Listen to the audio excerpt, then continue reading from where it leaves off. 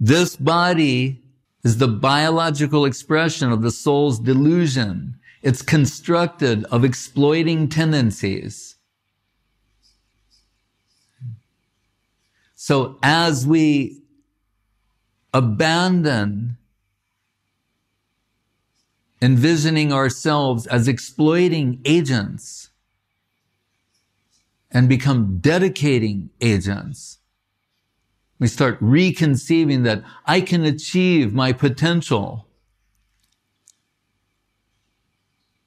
my prospect, my potential, my identity through service, through dedication, not through exploitation. Right? Tadvidhi pranipatena pariprajnena sevaya. Saraswati Thakur said this when we're bowing and approaching the lotus feet of Guru and bowing. Once he said, that means we're finished with this world. What does that mean? The world where we thought, I'm the center, the egocentric world.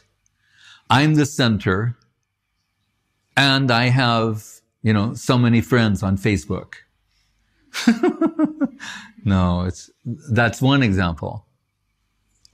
But that idea, I'm the Lord of all I survey, I'm the center, the narcissistic center. An egocentric conception of ourselves and the world. Everything's meant to please me. That which pleases me is good. That which does not please me is bad.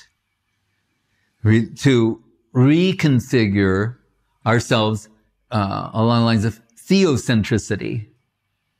What's pleasing to Krishna, and by extension his devotees. Anukulyasya sankalpa, pratikulyasya varjanam. A new standard for judging what is good and bad, desirable, undesirable, progressive, regressive, evolving, devolving. New criteria for making those assessments. So then, now, withdrawing from the plane of exploitation,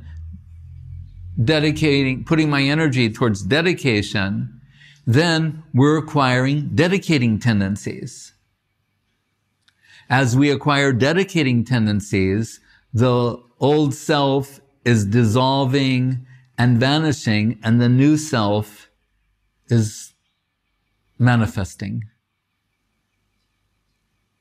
Once Guru Maharaj compared it to, he said, as you go, say, east, you proceed east, automatically you're withdrawing from west. So we're going to think, well, I want to withdraw from west. No, just go east. Go in the eastern direction, and automatically you'll withdraw from west. That's what it's like. And you'll see yourself in a new light, with a new form that's constructed of dedicating tendencies. All other concepts of self are misconceived identities, false notions of the self.